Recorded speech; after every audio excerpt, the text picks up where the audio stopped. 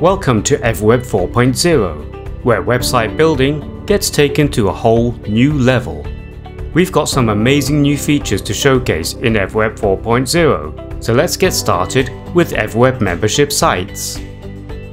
Monetize your website with your own membership or subscription site in EverWeb 4.0. Custom designed widgets help you craft the membership site you always wanted with ease, whilst your EverWeb client area is where you set up and administer your membership site.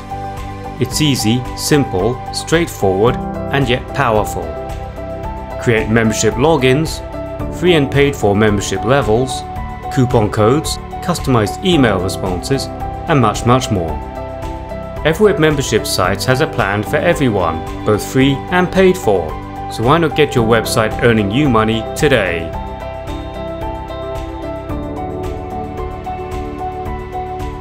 EverWeb's default styles is where you set up your site's global parameters, from paragraph styles and font choices to your site's default document colors. You can update your global styles at any time to update your site's fonts and colors automatically. EverWeb 4.0 introduces a remodeled text inspector, adding all new paragraph styles to make text styling your pages super easy.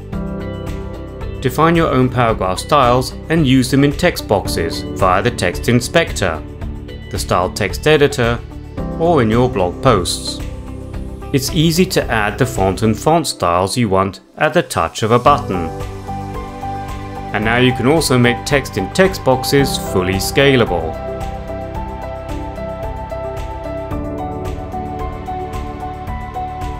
Let EverWeb guide you through adding SEO to your site, with a brand new Check Pages button in the toolbar.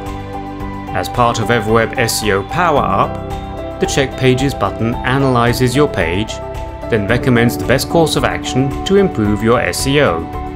It's easy and context sensitive, so why not take your SEO to the next level?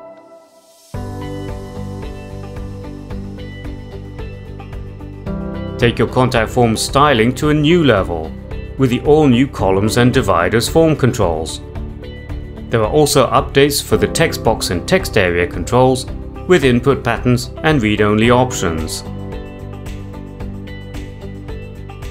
These are just some of the main highlights of EverWeb 4.0. There's a lot more to discover, so why not update today?